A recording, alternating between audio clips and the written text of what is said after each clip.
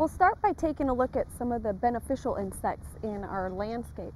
When we think of beneficial insects, we probably first think of the honeybee. Honeybees pollinate a number of our plants, from flowers to nuts and fruits and vegetables. And they're a very important part of the garden ecosystem. Without pollinators, we wouldn't have many of the fruits that we enjoy, and our flowers wouldn't produce seed. When we think of pollinators, we mainly think of honeybees, but there are also a number of other insects that pollinate flowers as well as our vegetables, such as butterflies and moths, as well as some flies, beetles, and a whole host of other insects.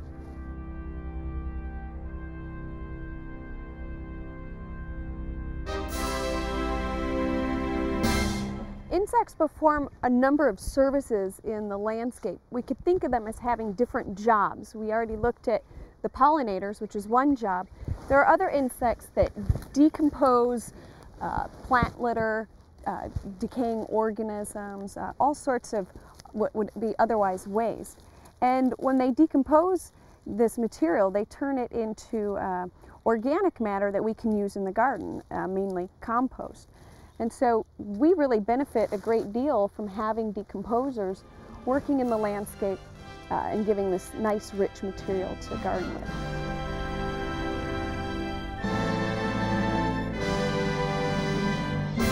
Another role that insects play in the landscape is one of predation, and this is a group of insects that I want to focus on mainly today.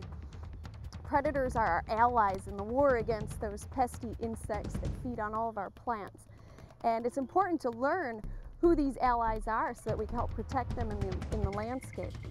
Some of these go unnoticed. Some are so tiny that we don't even see them. This is especially true of a tiny wasp called a parasitoid. Others are active at night, and so we really don't see them out in the garden when we're out in the gardens during the day. So let's take a look at some of our insect allies, which we would call natural enemies that help us fight those difficult insects. A great many beetles are also predators, such as this lady beetle. Also ground beetles, lightning bugs, soldier beetles, tiger beetles.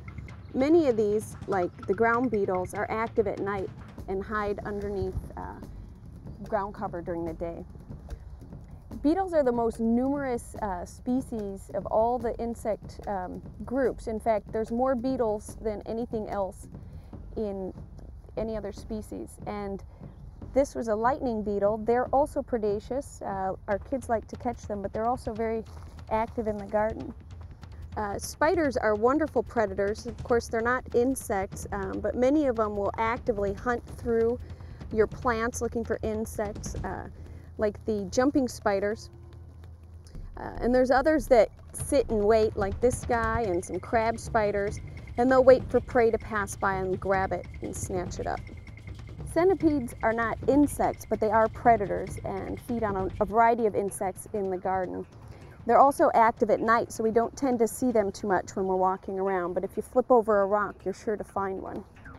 On this plant, we see a pentatomid. This is a stink bug.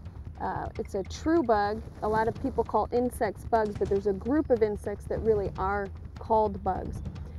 Pentatomids, we find green ones and brown ones, and some of them are predaceous and others feed on plants. And it's a little difficult to tell which is which unless you actually see them feeding from the plant. But a general rule of thumb is that the green ones feed on plants and the brown ones feed on insects, although this doesn't always hold true. Another insect I've found on this plant, though it happens to be dead, is this Parasitoid Wasp. And a parasitoid is a specialized kind of predator. It'll lay its eggs either inside or on top of another insect. And then when the eggs hatch, the larvae feed on that insect. And as I said, this is a fairly large parasitoid. Some are so small that you could fit several on the period at the end of a sentence. Ants forage on a wide range of material from plants, they decompose, but many ants are also predaceous. And this is another one of those insects where if they're in the wrong place, we consider them a pest, but if their nest is where they're not bothering anybody, it's a good idea to leave them in place and let them go ahead and do what they're going to do. They will help a lot with feeding on insects in the garden. And sometimes we're surprised at what we find ants feeding on. One time I saw an ant and a yellow jacket fighting over a little caterpillar larvae. So they really do feed on surprisingly large prey items. All sorts of wasps, like this paper wasp, mud wasps, yellow jackets, they're all predaceous, and they feed on a great many different insects in the garden, from caterpillars, all sorts of insects. Now, sometimes when the nests are in a location such as this one's in our playhouse, we'll probably want to remove that. But when the wasps' nests are in places where they're not bothering people, it's a good idea to leave them in place and let them go about their business. Well, these were just a few of the many predators that we find in our landscape. Of course, there's many more: lacewings, praying mantids, even some flies are predaceous. But even when you know what you're looking for, they can often be hard to locate. There are several things that you could do to protect the beneficial insects that are already present in your landscape. And one of those is to really take care when using pesticides and limit your pesticide use. If at all possible, use alternative forms of pest control. You can do things like pruning out sections of a plant. If there's aphids on it, you can just prune that material out and destroy it. You can hand remove larger insects like the asparagus beetles that we looked at previously. And you can also encourage natural enemies to come. And we'll look at ways to encourage and attract natural enemies to the landscape. If you are going to use pesticides, choose a pesticide that has a narrow activity against a few pests rather than a broad spectrum. You want to use very specific chemicals. That way it'll target only the pest or a few other closely related insects and leave the natural enemies. Now, if you're going to spray, say this rose had aphids on it and you wanted to spray it, but the other roses around here didn't have aphids, there's no need to treat all of the roses. You only need to treat the plant that is infested. You can also make sure that you follow the label rates. Don't over apply pesticides, and that way you won't be adding extra chemical that doesn't need to be in the environment. Now let's take a look at a few ways that we can attract natural enemies to our landscape. There are a number of things we can do to invite natural enemies into the landscape. Like any organism, these insects need food, water, and shelter. They need shelter to protect them from the wind, from hot temperatures, and for night-active insects, they need a place to hide during the day. Organic mulches, such as wood chips, are a really good way to provide some shelter. A lot of our beetles will just hide out right underneath the mulch. Straw also works really well. It's a good idea to leave your bales out for a while and let any seeds germinate before you lay them out, which will reduce problems with weeds. Straw works really well in a vegetable garden where you don't want it to look quite as decorative as in other areas.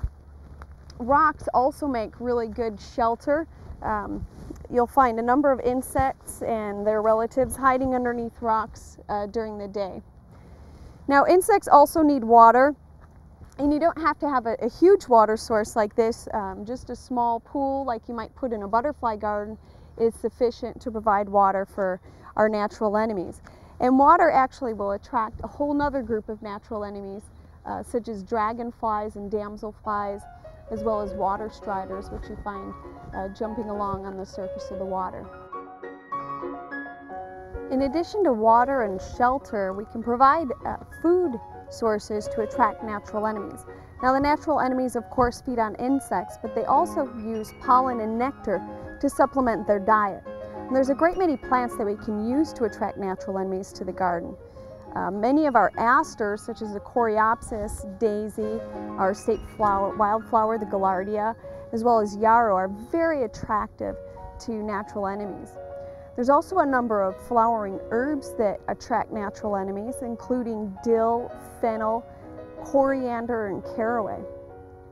Many of our brassica plants, our mustards, as well as our legumes like clover, are also useful for bringing in natural enemies, as is milkweed and even potentilla. Including as many flowering plants in the landscape as you can will help you to bring in natural enemies. Now, we have many ways that we can invite natural enemies into the landscape, but the best thing that we could do to protect them once they're there is to know who they are. There's a great many resources that you can use, books from the library. The book by our author, Eric Grizel, has a number of really fabulous pictures of these natural enemies. And once you get to know them, who they are, you can do more to protect them and conserve them in the landscape.